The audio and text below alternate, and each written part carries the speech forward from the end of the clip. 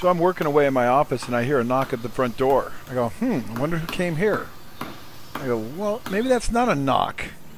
So I take my camera out and go out and take a look.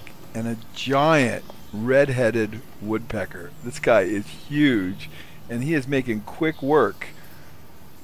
I consider myself a hard worker, but I think this guy, he's at a whole different level, man. He just is going for it. No excuses. Look at him tear the wood out of there.